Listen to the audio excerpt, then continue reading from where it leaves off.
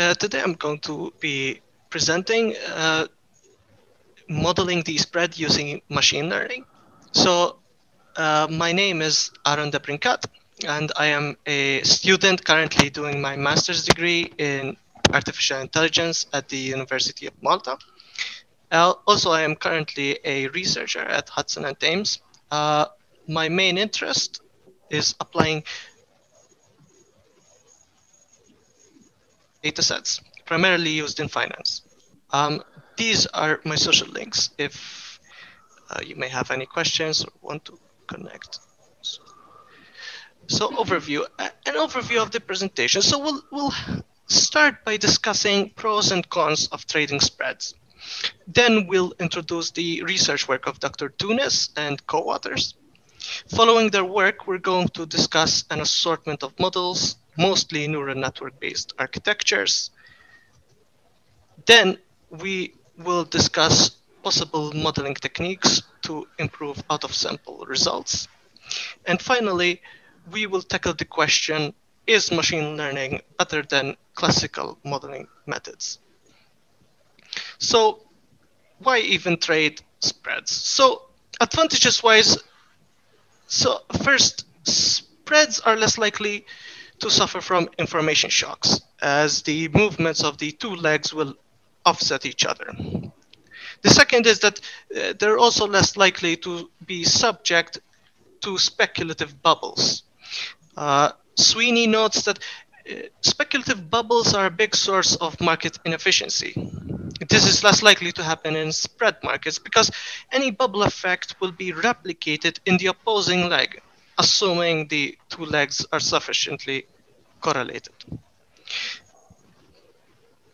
Disadvantages-wise, well, firstly, spreads are hard to trade since they offer a limited return potential because of the muted effect of market inefficiencies.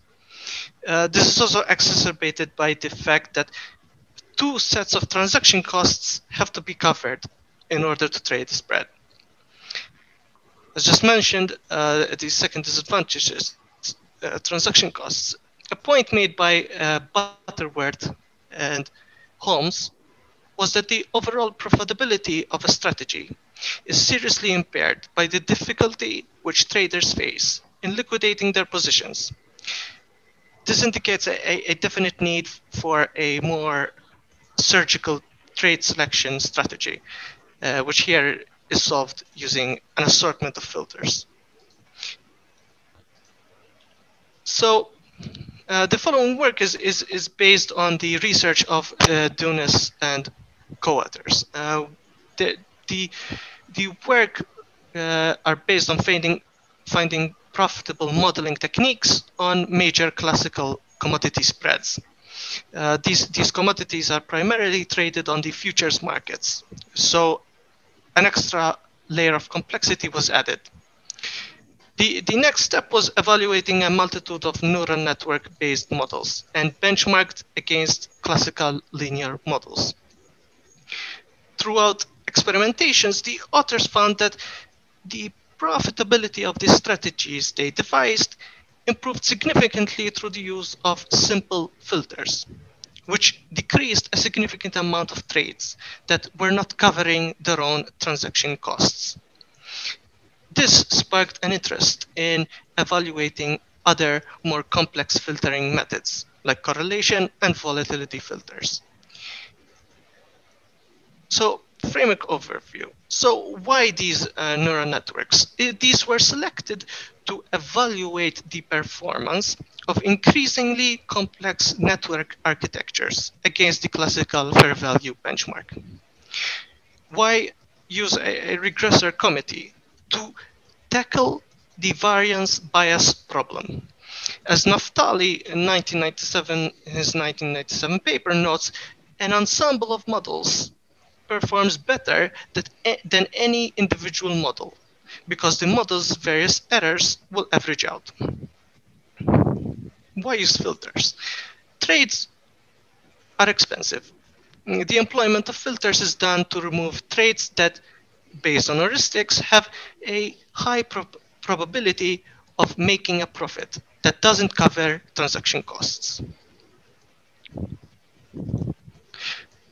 Neural network architecture. So the first one is the generic multi-layer perceptron. It's built with at least 3 layers, comprising of an input, hidden, and output layer. The structure of the input layer is determined by the number of explanatory variables, depicted as nodes in the architecture. The hidden layer represents the capacity of complexity in which the model can support or fit. Moreover, both the input and hidden layers contain what is known as a bias node. The value attributed to this node is a fixed value and equal to 1. Its purpose is similar to the intercept in more traditional regression models. The final layer is the output layer. It's governed by a structure of nodes corresponding to a number of response variables. Recurrent neural networks are a type of networks which leverage the back propagation through time algorithm to determine gradients. Through this process, RNNs tend to run into 2 major problems known as exploding gradients and vanishing gradients. The long short-term memory cell was first introduced by Hochreiter and Schmidhuber as a solution to overcome these problems. Basically, an LSTM is capable of retaining and propagating information through the dynamics of the LSTM memory cell, hidden state, and gating mechanism. So higher order neural networks. As explained by Giles and Maxwell in 1987, higher order networks exhibit adequate learning and storage capabilities due to the fact that the order of the network can be structured in a manner which resembles the order of the problem. Although the extent of their use in finance has so far been limited, Knowles et al. In their 2009 paper show that with shorter computational times and limited input variables, the best higher order networks show a profit increase over the standard multi-layer perceptron of around 8%.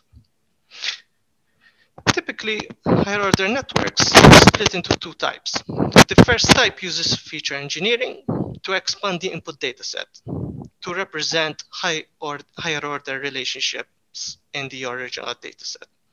The second type uses architectural modifications to augment the ability of the network to find higher order relations in the dataset.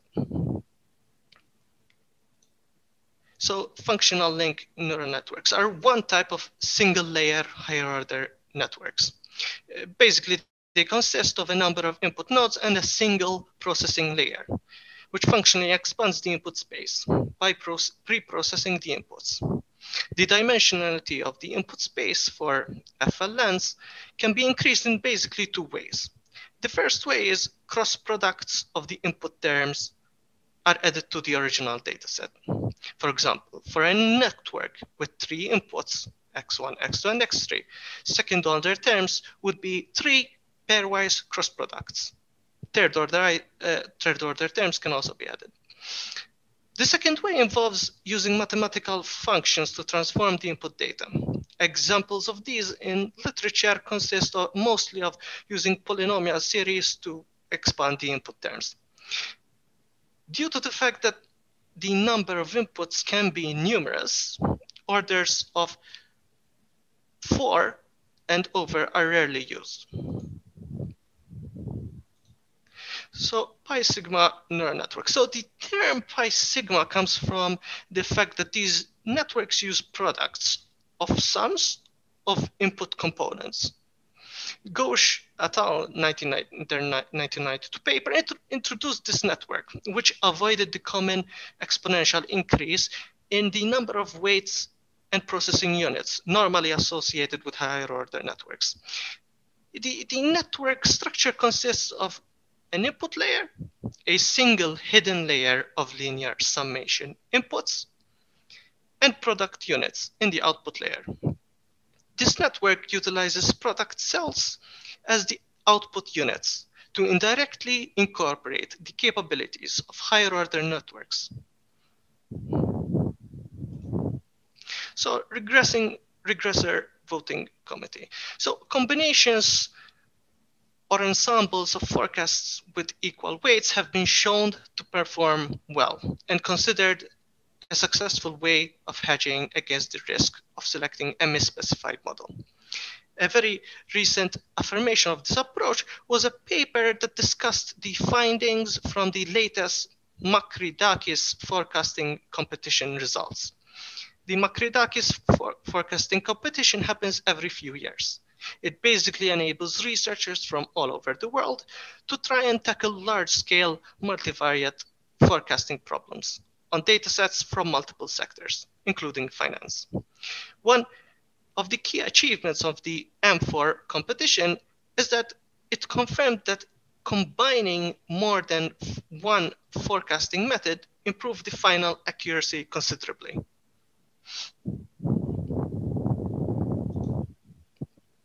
So, filters. So as mentioned, as previously mentioned, the point made by Butterworth and Holmes was that the overall profitability of the strategy is seriously impaired by the difficulty which traders face in liquidating their positions. So that indicates a need for a more discerning trade selection method.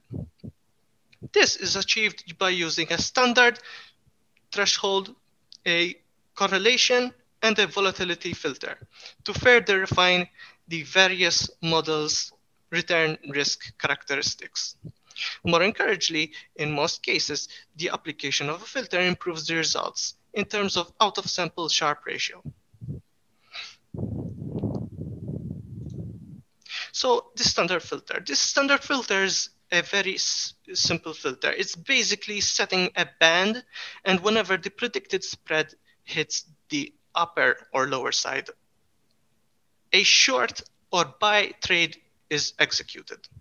In the current implementation, the value of the band threshold X has been set in the training stage and kept through the other stages.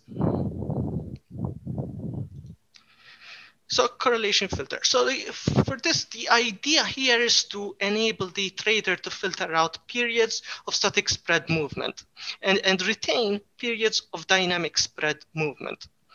By using this filter, it should also be possible to filter out initial moves away from fair value, which are generally harder to predict than moves back to fair value. Doing so also filters out periods when the spread is stagnant. So, volatility filter. So the intuition of this filter is to basically avoid trading when volatility is very high, while at the same time exploiting days when the volatility is relatively low. The technique being used here to forecast volatility is called risk matrix. Which can be seen as a special case of the Boller-Slav-Garch model with predetermined decay parameters. So the estimation of volatility regimes is based on a rolling historical average of risk matrix volatility, as well as the standard deviation of this volatility. After the specification of the volatility regimes is done, leverage ratios are set based on the above principle: high leverage in low volatility states, low to no leverage in high volatility states. So, implemented workflow. So, following Dunis's work, the spreads modeled were the classical crack and crush spreads. Features-wise, only 5 lagged returns were used. Uniqueness sampling was employed to remove overlapping features. Another overfitting mitigation was used, which consisted of setting a 1-year embargo between the training validation set and the out-of-sample set.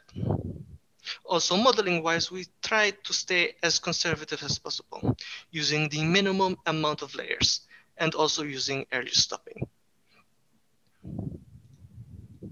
Results. So LSTM performed best, while the higher order networks performed worst. But after further investigation of the predicted out-of-sample residuals, suspicious prediction instances were found.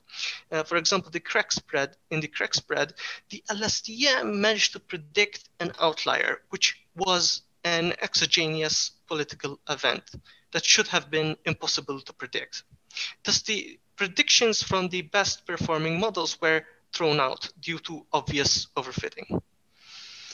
The filters were still employed on the higher order network predictions because after careful analysis of the residuals, we concluded that they didn't manage to predict any obvious anomalous outliers.